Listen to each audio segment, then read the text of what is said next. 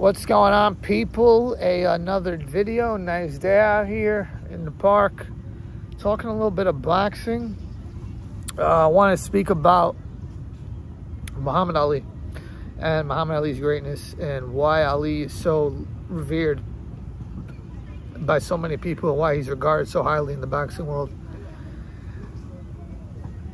Muhammad Ali is very known for a lot of stuff he did outside of boxing, but this video we're just going to talk about what he did in boxing.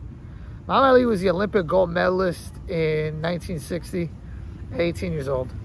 He turns pro after the Olympics and he gets right into it, starts fighting big-time contenders. As early as 1962, he gets dropped by Sonny Banks, gets up, wins that fight, fights Doug Jones, who was ranked in the top 10 at the time, beats him. Then he fights Henry Cooper in England. And he gets knocked down unexpectedly, again for the second time in his career, again with the left hook. And he comes back and wins the fight.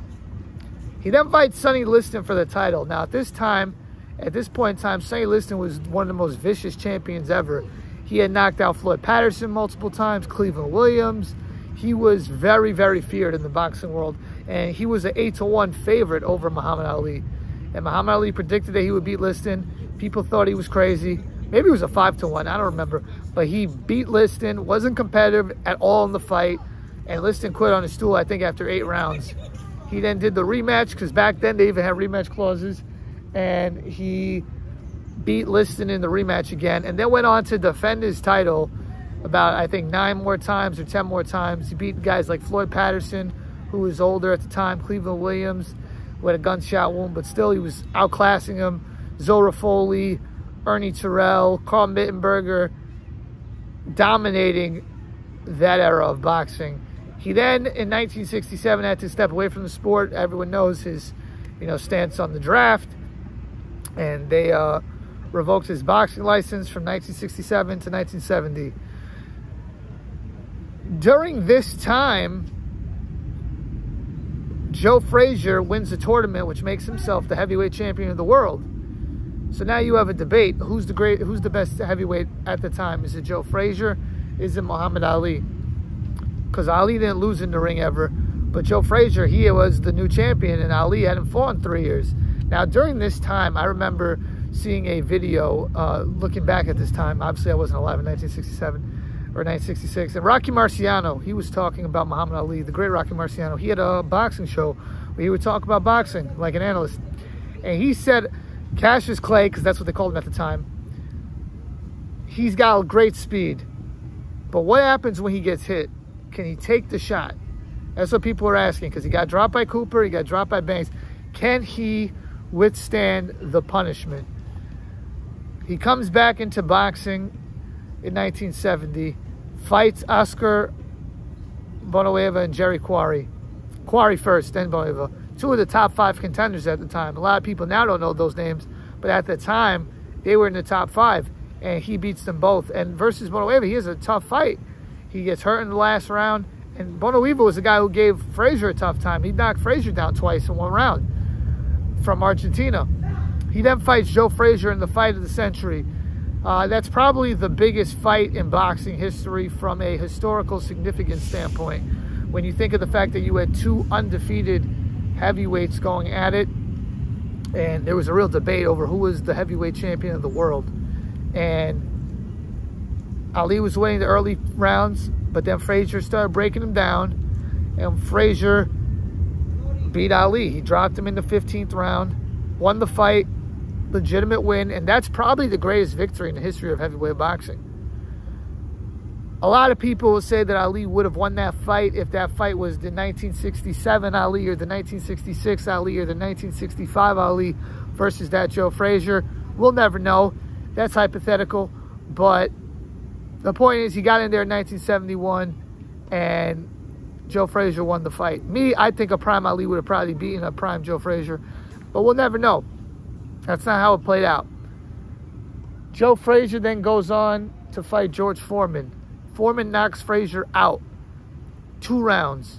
In 2 rounds, he knocks him out, knocks him down 6 times, gets his head, one of those punches that he hit him with, Frazier was jumped out off the canvas 6 inches. It was like, this guy Foreman was a monster. During this time, Muhammad Ali, he fights Ken Norton. He loses the first time to Ken Norton because he doesn't take Ken Norton properly seriously, and he comes in out of shape, heaviest he's ever been. He then rematches Ken Norton, a very disputed fight. He gets the W. I thought it was a draw, but he did it. He comes back after that and fights the guy, George Foreman, who had knocked out Joe Frazier and knocked out Ken Norton in a round. Two guys that beat Ali. And people are saying Foreman's for sure going to beat him. Foreman's too much. He's too big. He's too strong. Ali's going to die in the ring. And what does Ali do? He dominates that fight. A lot of people know that fight is the rope-a-dope. And I think the misconception about that fight is that Ali was taking all this punishment and getting beat up. Ali was up on the cards, on all three judges' cards, and he was winning the fight.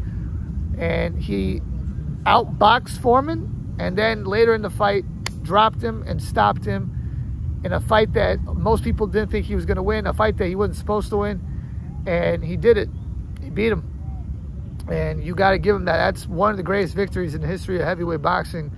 And Ali then had another very long run where he beat guys like Ernie Shavers, Joe Frazier the third time, because he had fought Frazier the second time while he wasn't champion and beat him. Third time in the Thrilla Manila was an epic fight. Ken Norton the last time, even though they robbed him. But he beat guys like Ron Lyle, Chuck Wepner, so on and so on. This guy had two long runs and the second run when he was older was in arguably the best era of heavyweight boxing, and he still came out on top. Second most championship wins ever. Maybe it's the most ever behind Joe Louis. I mean, this dude, his hand speed was crazy. His foot speed for a man that size was crazy. Great chin, underrated physical strength. Ring IQ was nuts. His gear that he could get into was crazy.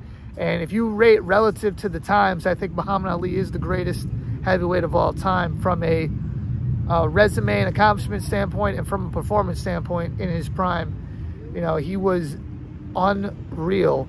Nobody was touching him back then from 1967 to from 1964 to 1967. And still, even as a diminished fighter, as an older fighter, still came out on top in the era where you had George Foreman, Joe Frazier, and Ken Norton.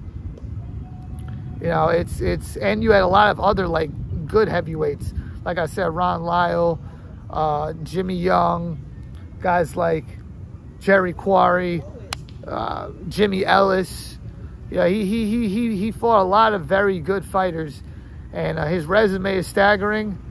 And eventually, he got old, and a lot of people may look at those later fights, like with Larry Holmes and with Trevor Berbick, but I don't really even care about those. I don't even count those. But Ali, from a resume standpoint, stands at the top of the heavyweight division. From an accomplishment standpoint, can't touch him. And his dominance in his prime was tremendous. The guy held it down, and that's why many people, including myself, consider him the greatest heavyweight of all time. Ali is the greatest. Let me know what you guys think. Please like, share, comment, and subscribe. Peace.